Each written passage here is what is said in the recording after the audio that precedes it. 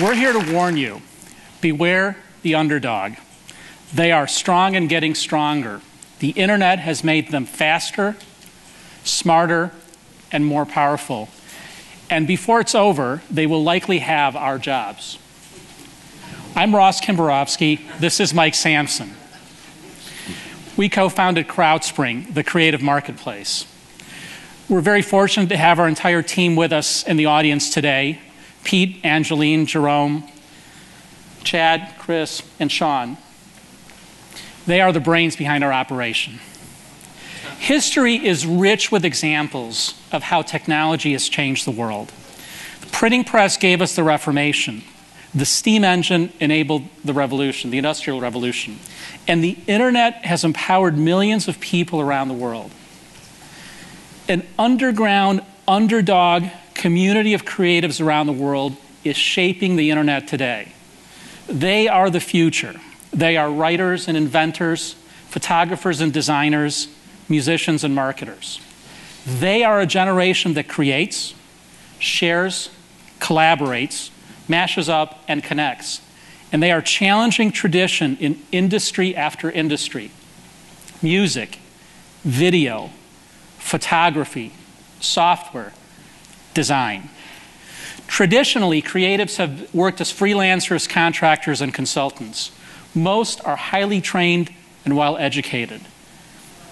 But the internet has changed entire industries in ways that we could not have imagined only 5 years ago. The old paradigm, guns for hire, has been turned upside down, and the old rules no longer apply. The internet has effectively blurred the boundaries between what is professional and what is non-professional. And it has empowered the underdogs, and they are ready. It's nothing short of David versus who else? Goliath. It's bloggers versus the New York Times. If you remember, the traditional media responded very slowly to bloggers. Hundreds of bloggers 10 years ago became thousands. Thousands became tens of thousands. Tens of thousands turned into hundreds of thousands and then millions. Today, 1/4 billion blogs in the world delivering news, opinion, and commentary from every country on earth. The traditional media is certainly getting it now. The New York Times quotes a source, "It's as likely to be the Daily Cause or the Drudge Report as it is to be a traditional media outlet." Newspapers and television are consistently behind the curve today.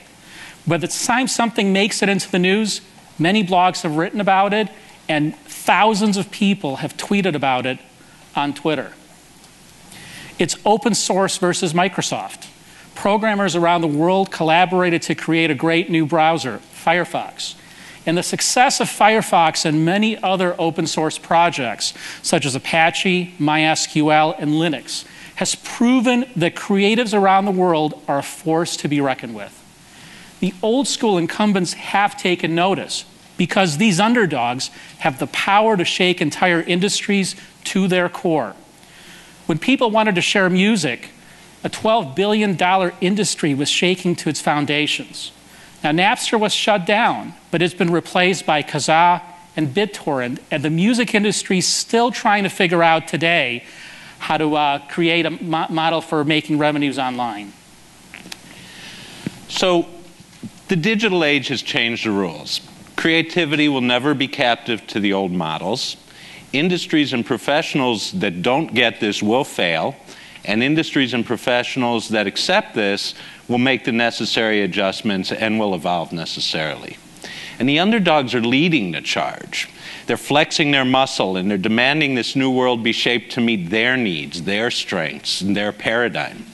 They're the ones who demand that a level playing field be created, and they're the ones who demand democratization of information. They insist on a virtual place, a place where they can compete, learn, practice, communicate, and build community. They build a world where training and education become secondary to talent and skill. An online nation where resume and portfolio don't really matter, and an online community that's populated by like-minded individuals from around the world.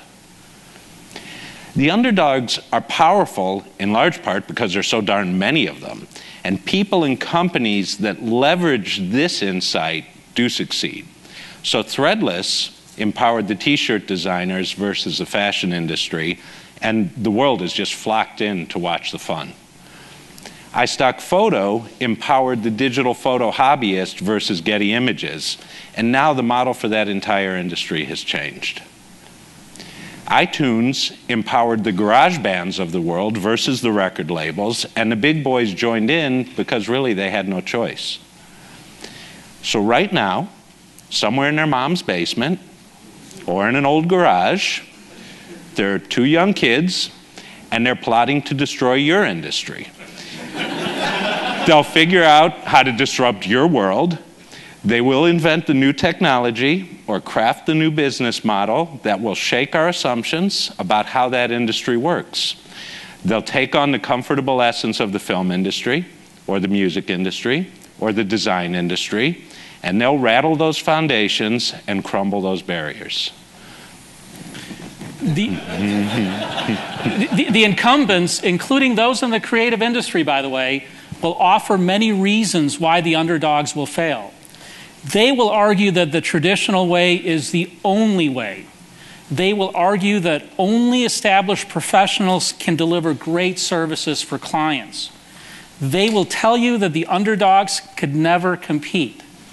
They are wrong. Bloggers and open source programmers have heard those arguments for years, and they hear them no more. And that's because technology has blurred the difference between the labels amateur and professional. When only results matter, the labels are irrelevant. Try to tell the difference between a commercial for Doritos shot by a slick New York production house and a pair of 20-year-old film students. Try to tell the difference between the photo of a Statue of Liberty taken by a famous magazine photographer and one taken by a tourist from Missouri. The emergence of the inexpensive digital camera has changed the rules for millions of hobby photographers. The internet has empowered them.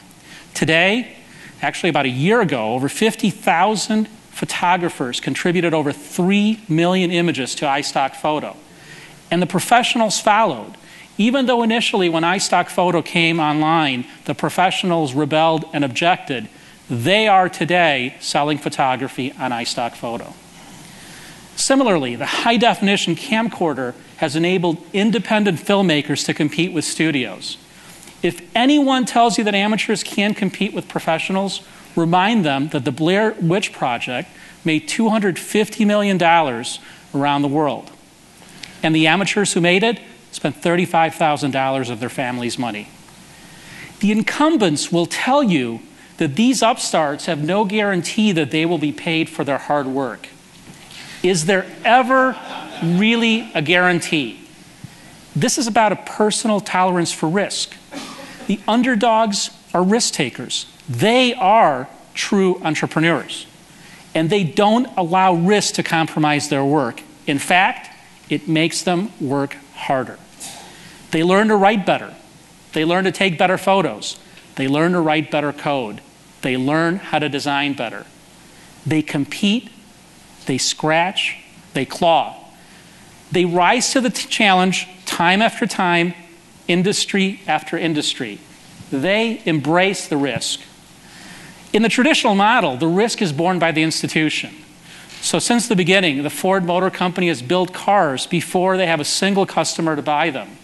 And since the beginning, 20th Century Fox has invested millions before a film is edited, scored, or marketed, all before selling a single ticket.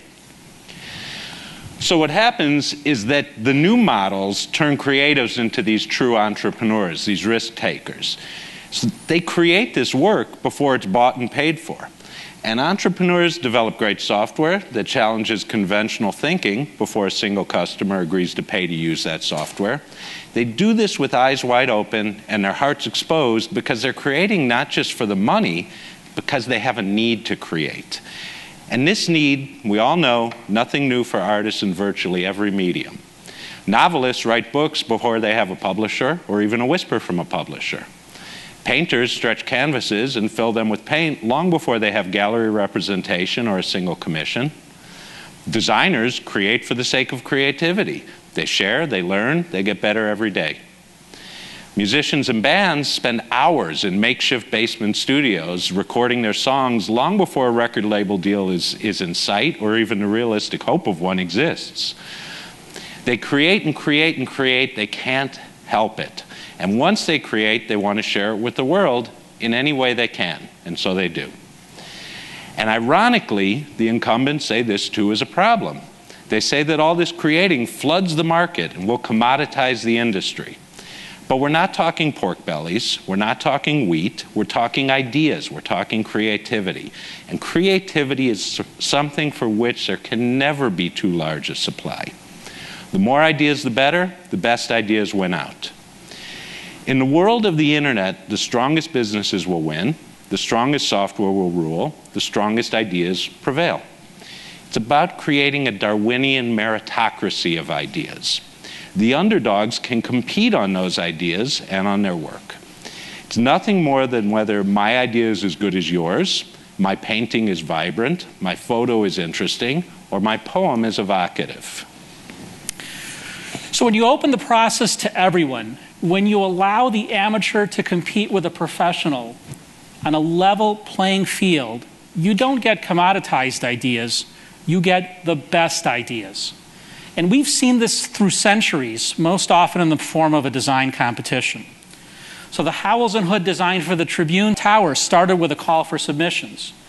Jorn Utsson's design won the competition for the Sydney Opera House, even though the crude drawings he submitted didn't meet the basic requirements of the competition. And we all know the story of Mai Lin, a 21-year-old undergraduate who won the competition to design the Vietnam Veterans Memorial. Lin believes that if the competition had not been blind, if judges were to review submissions based on name rather than a blind number, she never would have won.